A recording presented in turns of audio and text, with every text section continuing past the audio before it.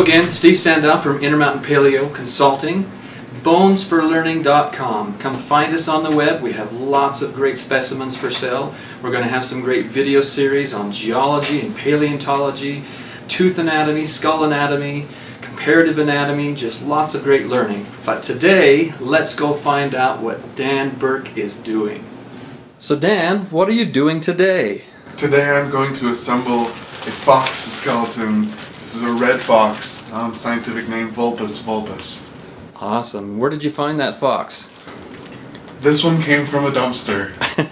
So this was part of our prepping animal series, correct? Correct. So if you want to see the whole series about how to take an animal from when you find it dead anywhere all the way through to where you can use it as a lab specimen, check out our Preparing Animals video series. So today you're going to assemble the whole animal right there on that table. Yes, I am. Well, that'll be fun to watch. We're just going to go ahead and turn the camera on you and you can go for it. Okay.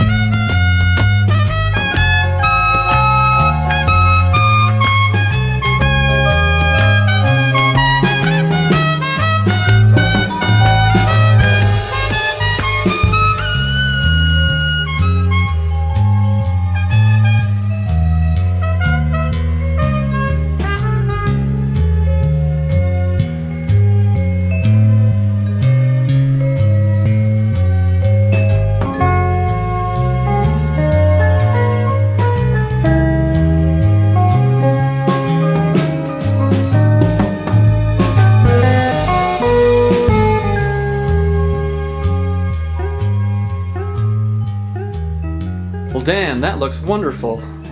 Thank you. So what is the most challenging aspect of putting a skeleton together? The little bones are the most challenging aspect. The hands and feet, distinguishing them from one another is sometimes really hard. Also, getting the ribs left and right sorted out in the correct order can be a bit of a mess. So another option that we have at bonesforlearning.com is that we can send you your specimens with labels on them. So if you had labels on them, would that make it quite a bit easier? Oh, absolutely. So Dan will label a specimen for you, and so you can use it in your lab or your classroom situation. That would be great for an opportunity for your students to learn the bone names, their order in the animal, and you can use those for quizzes, for tests, and just for general learning. Well, Dan, thank you again today for sharing your talents with working with these bones. Thank you.